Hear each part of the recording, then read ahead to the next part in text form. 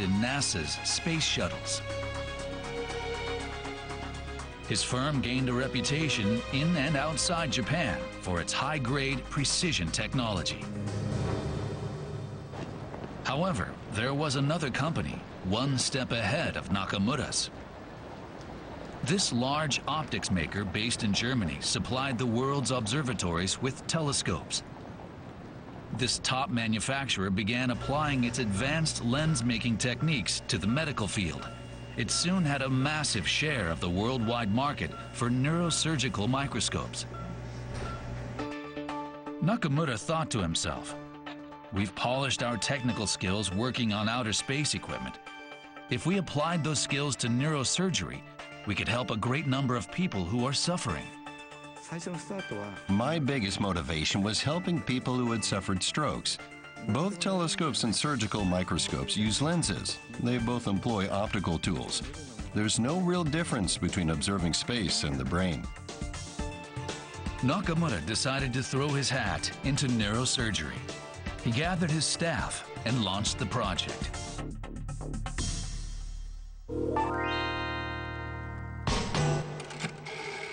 This was Nakamura's first foray into the medical field, so he called someone for advice.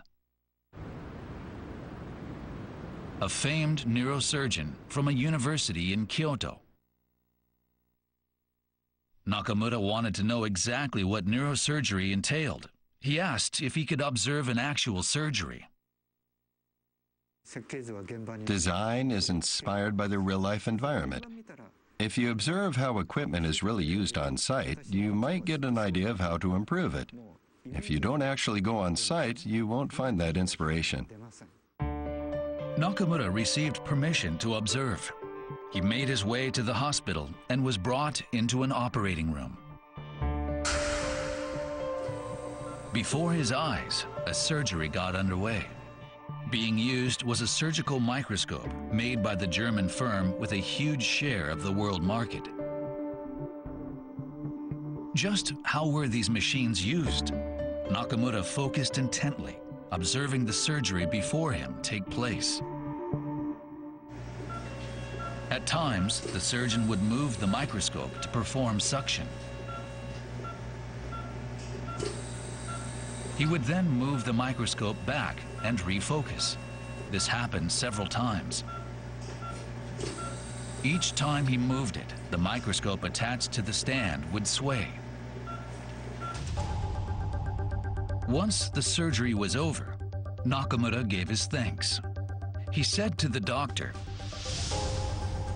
"I'd like to relieve at least a bit of your burden. I'm going to try to build a stand that sways for less time." I wondered if there was a way to decrease that swaying to help surgeries end faster. If you have to wait for it to stop swaying every time you move it, surgeries end up lasting longer, and that's a burden on the patient too. Nakamura returned to Tokyo and got right to work on his stand. A heavy microscope would be installed on its arm. How could he arrest its swaying quickly? Something came to Nakamura's mind. The principle behind scales. Astronomical telescopes carried a thick, heavy lens. To achieve balance, a weight was attached to the other side. The telescope in the observatory in Tokyo has a lens that's 65 centimeters in diameter and weighs 600 kilograms. The whole thing weighs over a ton. How do you move such a thing? With balance. There's a weight on the opposite side which offsets the lens and lets you move the telescope. It also stops swaying quickly. I knew that due to my background. And Nakamura had one more trick up his sleeve. He had once developed a piece of observational equipment for a rocket. He had included cushioning to prevent breakdown due to violent shaking.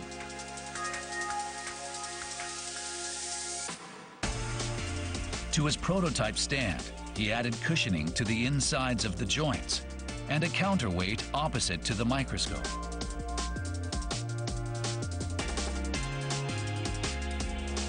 When he tried moving the microscope, the stand achieved balance. The microscope felt as if it was floating in midair. In addition, thanks to the cushioning in the joints, the swaying went on for less time, and the microscope came to a complete halt.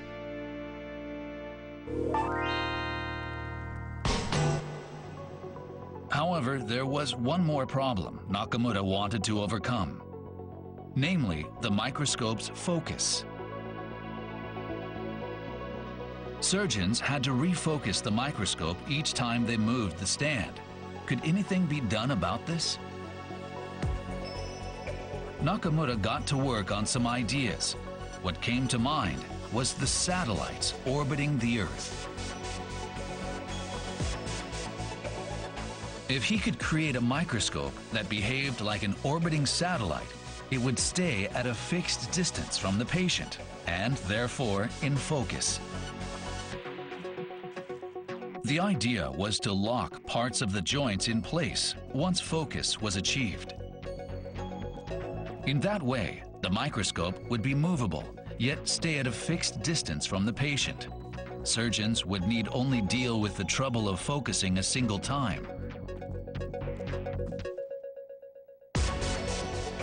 With that principle in place, Nakamura's new stand was finally complete. Next, he had to figure out how to sell this new stand. His idea was to team up with a large German optics firm. They were best known for their cameras, but were also involved in developing surgical microscopes. That German optics firm owned a camera brand called Leica. That brand of cameras was known worldwide. On the other hand, we definitely weren't. That meant teaming up with them would help the world learn about our technology. Nakamura invited an executive from the company to his workshop, where he made a forceful pitch. How about it? Your microscopes with our stands. Together, we could rival that top manufacturer. Then, for the final test, he had the executive try out his stand. If he failed to get a partnership contract with this firm, all his hard work would prove fruitless. Nervously, he watched the executive's reaction.